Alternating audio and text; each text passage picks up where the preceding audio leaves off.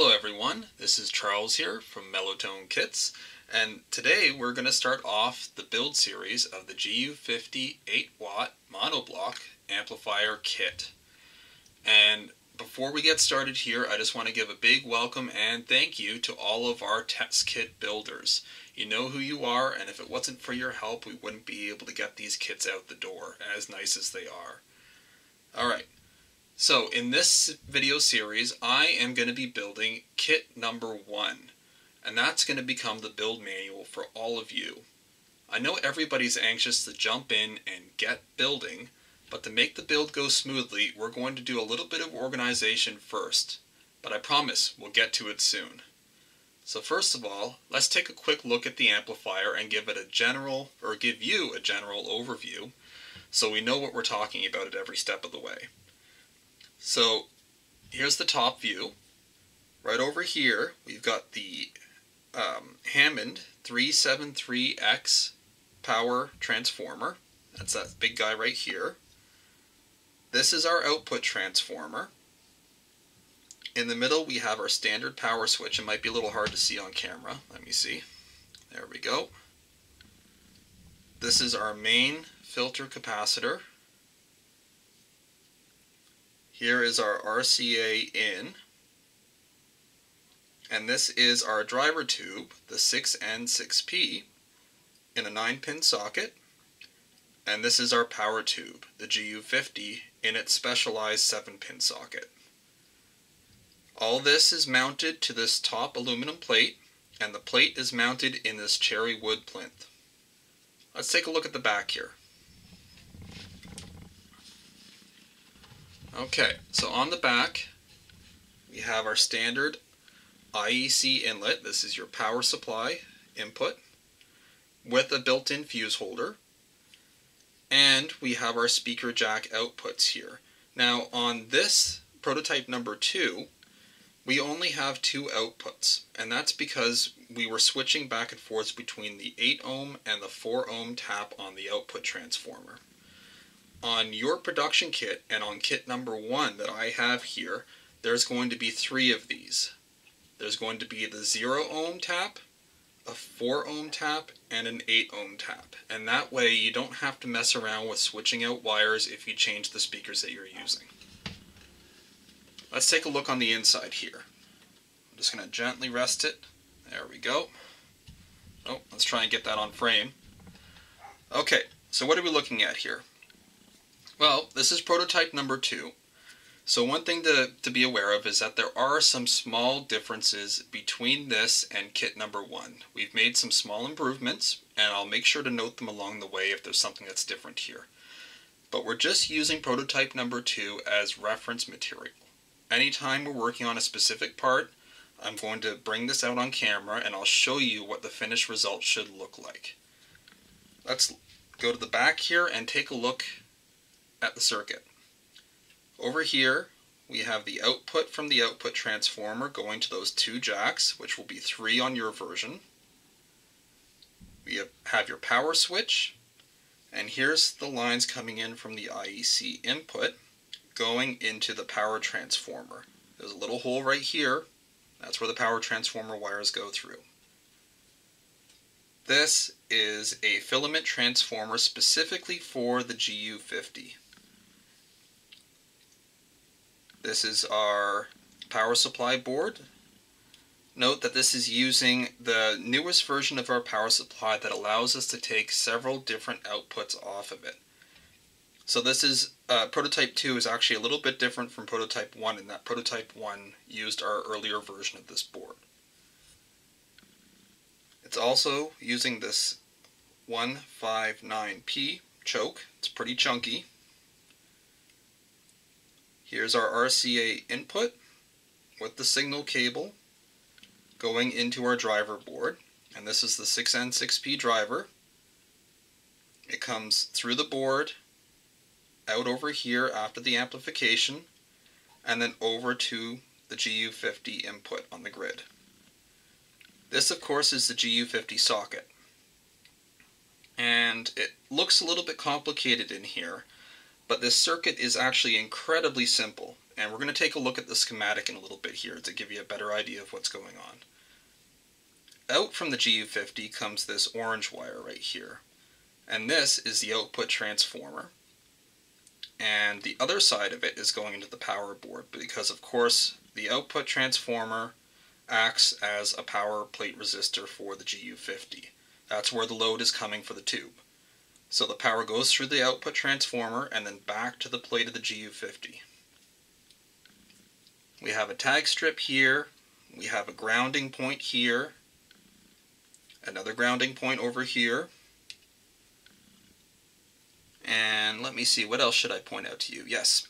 Okay, so on the power supply board we have our choke inputs and C2, which is our big filter cap that we just took a look at on the top of the plate. It comes through the plate and around to the back to here. Okay, so that is our first look at the amplifier as it's completed. Let's move on to the schematics and the information sheet. Okay, so in your package you should have a yellow folder that contains all of the build documentation. Let's take a quick look at it. First, we have this lovely letter with your kit serial number and some basic advice. I'm not going to read all of it to you, but we'll give you a quick summary. First, we recommend that you watch each build video before building that section of the amplifier. Next, we recommend that if you are tired or distracted, you should pause the build and come back to it when you're fresher and more focused. Be prepared to take your time and do it right. Troubleshooting dumb mistakes that could have been avoided takes far longer than doing it right the first time.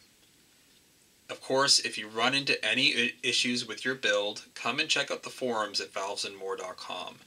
You can also email us at valvesandmore@protonmail.com. We love the forums because over time they're going to become a repository of practical advice and tips and tricks when it comes to building these kits. But don't be afraid to reach out to us directly if you need some extra help. And of course, we want you all to have fun. The first objective here is building a great sounding amp, but we also want to have fun while we're doing it. Okay, let's see what's next here. The spec sheet. Okay, there's a lot of detail on here that we can go through later, but to sum it up, the GU50 has great input sensitivity, high power output at 8.29 watts, which is great for a single tube running in pure Class A, and it has high linearity with low distortion. If you're careful and follow my instructions, then your amplifier should meet these specs. We've also included a sweep and distortion graph showing just how linear it is. Oh, let me see if I can get that in frame. So it's very flat, there's very low deviation, or very little deviation. You will see a little bit of a bump right here. Let me see if I can get that on camera. And funny enough, what that is something that shows up in all of our sweeps. And we think it's actually something from the local military base here. It's some sort of frequency that we always pick up on everything. We haven't been able to eliminate it. It happens no matter where we're doing our testing. But even that little deviation is only, I think it's less than 1/4 of a dB. It's ridiculously small. Here we have our distortion graph. We have our signal up here. This is at 0 dB relative. And down here we have each of the different harmonics and the general noise floor. So this is the general noise floor. And the red line that's just below it is the second harmonic.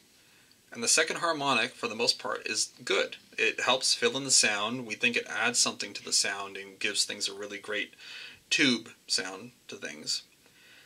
And we want the odd harmonics. We want the even harmonics, not the odd ones. The odd ones are the ones that we don't want. Third harmonics and other ones like that. And the third, you can see, is this yellow line right here.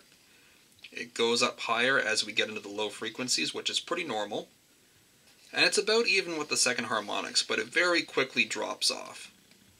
And this is the 1K line right here, and it drops right down past the noise floor into this even before it hits 1K, so that's really good.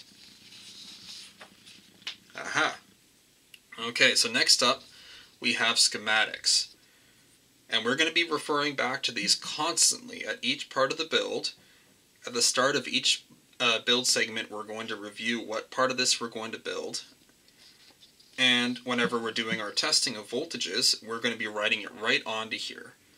Now, I know this might be a little intimidating for some of you that have never worked with schematics before and maybe don't understand any of this, but we're going to walk you through it step by step, every bit of the way, and by the time you're done the kit, you should have a much better understanding of how the circuit works and how to read these schematics so that you can make use of them.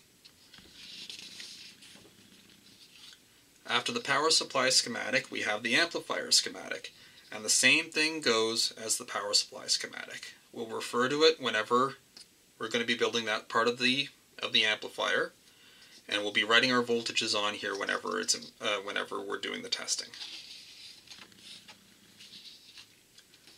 The last things we should have are a bill of materials or parts list. Let me zoom out a little bit here.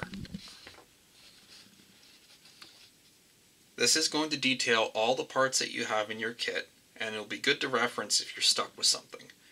You'll notice that some of the parts have a plus and a number on the end, such as fuse 2 plus 2 here.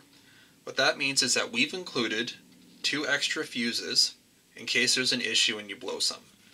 There are other parts that are like that are either small and easy to lose or possibly could get damaged while you're working with them, and we've tried to include extra parts in all those situations. And of course we've included extra wire and heat shrink. So hopefully by the time you're done this build, if everything goes well, you should have extra parts and wire and heat shrink left over. But in case something goes wrong, it's going to be there for you. Okay, so that ends the first episode of the GU50 build series. I'll see you in the next one. Cheers!